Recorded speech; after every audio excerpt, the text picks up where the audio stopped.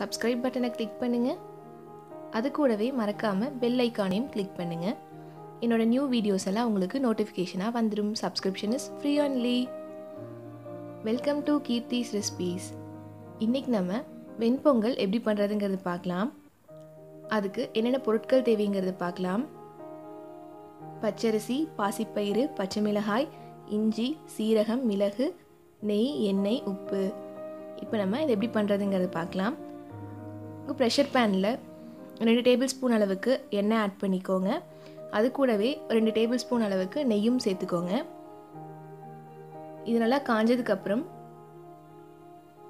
சீரகம், மிளகு ஆட் பண்ணிக்கோங்க. மிளகு வந்து நீங்கள் இடித்து கூட சேர்த்துக்கலாம்.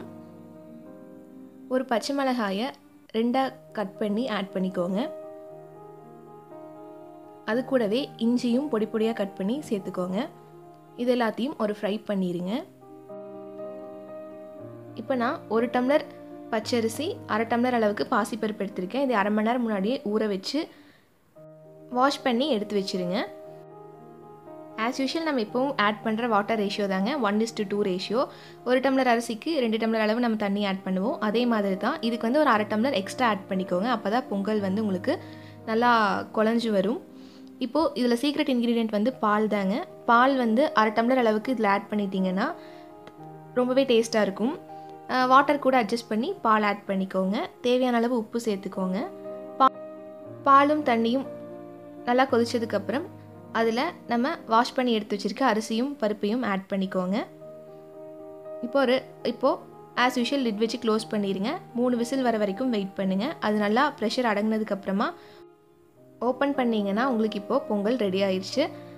இதை வந்து ஒரு கரண்டி வச்சு நல்லா மசிகிற அளவுக்கு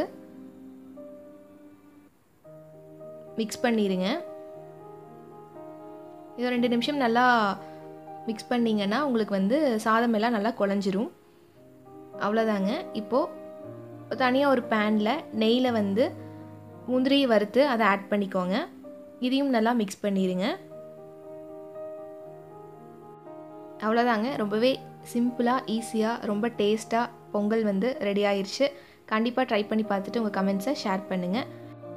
கீர்த்திஸ் தமிழ் ரெசிபீஸ் சேனல் இன்னும் சப்ஸ்கிரைப் பண்ணாதவங்க ப்ளீஸ் சப்ஸ்கிரைப் பண்ணுங்கள். தேங்க்ஸ் ஃபார் வாட்சிங் திஸ் வீடியோ.